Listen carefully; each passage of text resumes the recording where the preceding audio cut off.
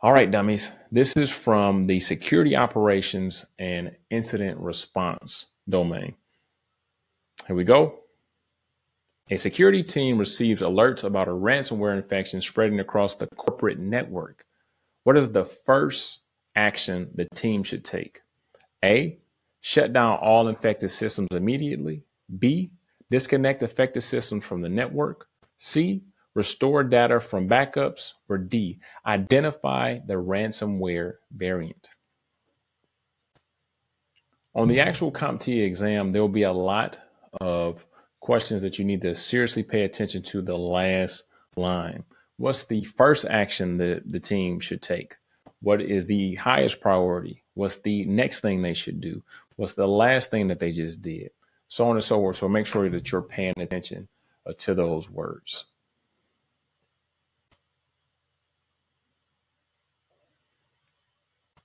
All right. Hopefully you are ready because we're going ahead and going to the answer.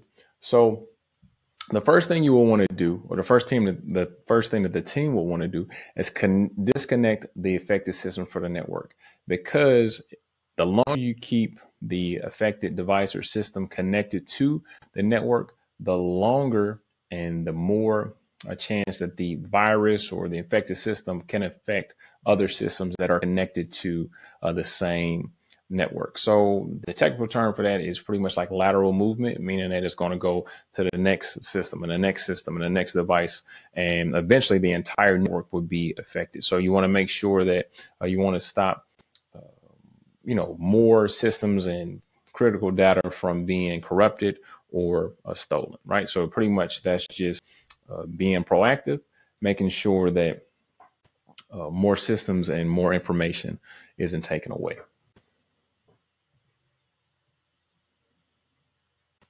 A cybersecurity analyst receives a phishing email that appears to be from the company's CEO, requesting an urgent wire transfer. What security measure would have best prevented this attack? A, email filtering for domain spoofing. B, implementing network segmentation. C, disabling all HTML-based emails. D, using not a UPN.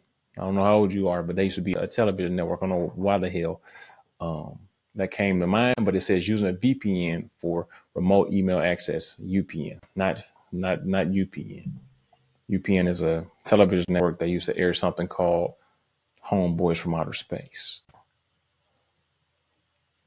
So first thing is, if a CEO emails you asking for a wire transfer, that's definitely a red flag.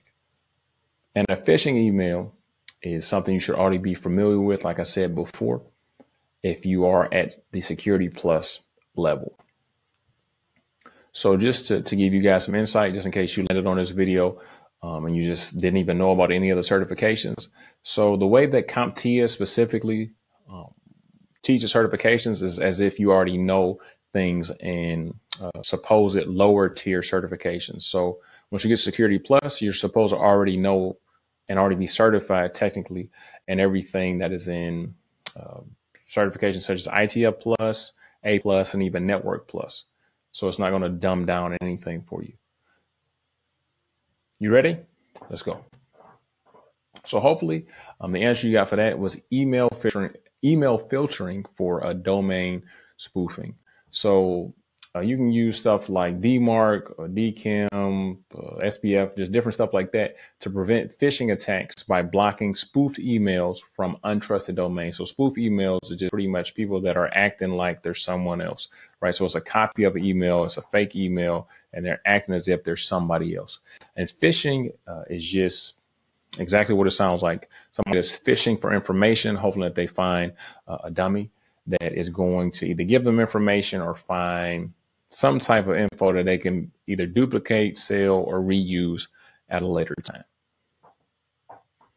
My tummy is growling.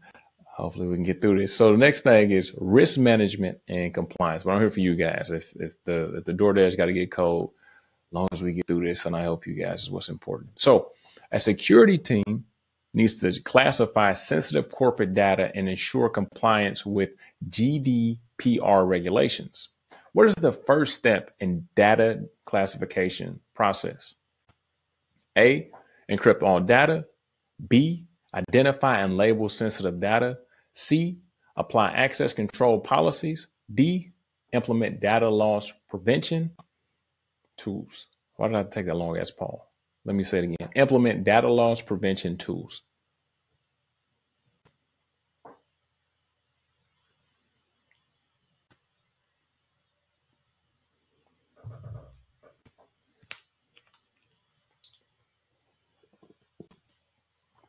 In the comments, let me know how you guys doing.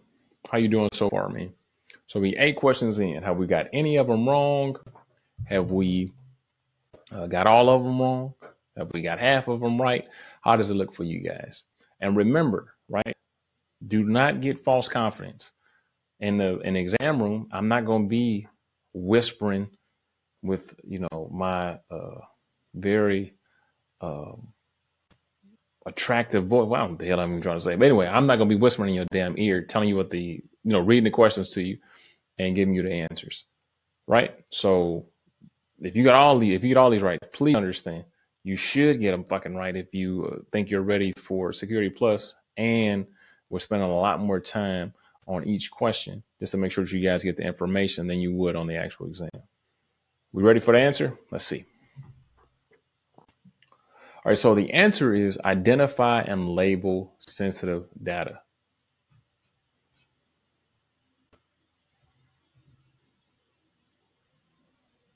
Okay, I was like, damn, was that one of the answers? Okay. All right, so yes, that is right. I was like, damn, for some reason I didn't remember reading that. But anyway, so you see how quickly things can happen, especially if you're running your damn mouth. So the first step in data classification is identifying and labeling data based on sensitivity, ensuring compliance with GDPR, HIPAA, and other regulations, right? So you want to make sure that you classify things correctly so the wrong people don't have access to information, especially when it comes to HIPAA and then GDPR.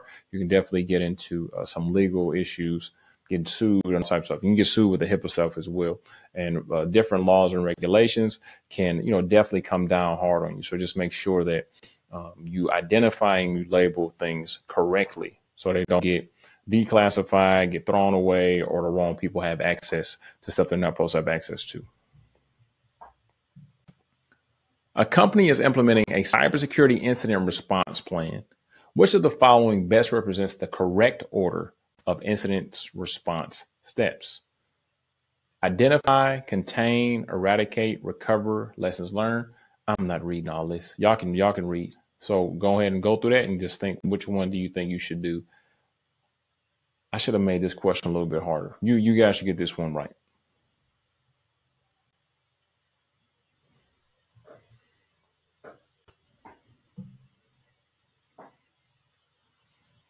All right, you ready? So the correct order of incident response is always identify. Now, I do want to say this. On the actual certification, a lot of the answers will look identical, right? So you may have 3 answers that start with identify, and you're so used to answering stuff quickly, not reading the whole damn question, not reading all the answers, and you just always say identify, but you don't notice that one of them says identify and eradicate, the other one says identify and contain, the other one says identify and something else, right? So just make sure that you're reading the entire answer to get all the information. So the correct steps would be, first thing you gotta do is identify. The next thing you gotta do is contain to make sure it doesn't go anywhere else. Next thing you wanna do is eradicate it and get it completely out of there. Next thing is recover. So figure out what damage happened, how you can, better prepare and get those systems back online or whatever you gotta do. And then last but not least is lessons learned. Okay, how can we prevent this from happening again? If it does happen again, how can we get a better plan and process to mitigate this stuff as fast as possible? So the NIST incident response framework follows the exact sequence above to effectively manage security incidents. And this is super important that everybody knows what to do inside of an organization, just so people aren't standing around and the virus or the incident is spreading, stuff is messing up, people don't have the right chain of custody, so on and so forth. So you got to make sure that you follow this. This is a good way to make sure that the response to the incident is the right one. Okay, this is going to be from Identity and Access Management. A security administrator needs to implement an identity verification method that does not require passwords. What is the best solution? A, biometric authentication. B, OAuth token-based authentication. Security questions. Or D, smart card authentication.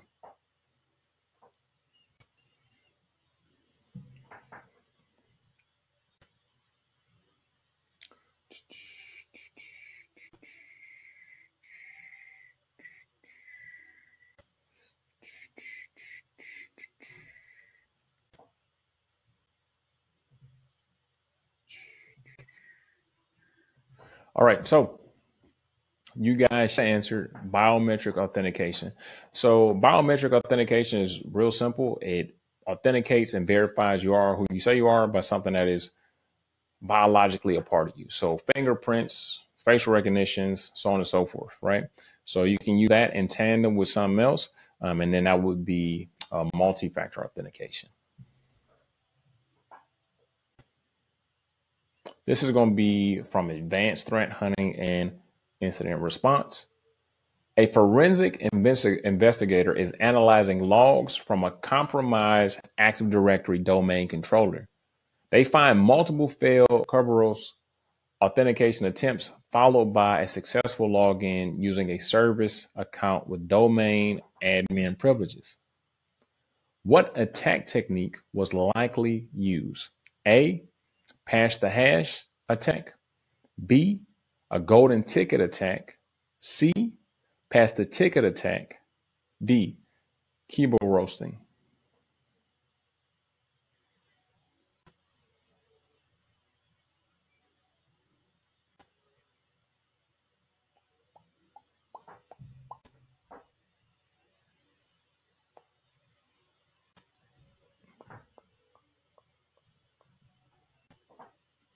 All right, so you guys should have said a golden ticket attack. A golden ticket attack occurs when an attacker compromises a Kerberos ticket granting ticket, allowing them to create valid authentication tokens for any user, including domain admins. Oh, wait. So this is really a pretty rough one, man. So a golden ticket attack, if successful, it could be a bad day for you, a really bad day for you. So we got a couple questions left, and I just want to, you guys, thank you for spending time with me. Hopefully this was valuable to you. Hopefully this helps you in your journey. If you want even more help, you can look in the link in the description and all the ways we can help you. Number one, like I said, give you access to that practice question test vault. Number two, allow you to join the ITF Plus full course. It's a beginner course that will help you get all the fundamentals of IT and prepare you for the ITF Plus exam. The next thing that we can help you with is the Zero to IT Pro program, which is going to help you pass ITF Plus, A Plus, Net Plus, and Security Plus. And last but not least is the Zero to IT Hero program. With that, you get all of the stuff that I just talked about before that. Plus, me personally, I help you and coach you every week, live classes, interview prep, career coaching, resume revamp, and last but not least, me and my entire team help you actually get a tech job. The only requirement for the Zero to IT Hero program is you have to be a member of the Zero to IT Pro program and already have passed ITF Plus. Okay. All right. So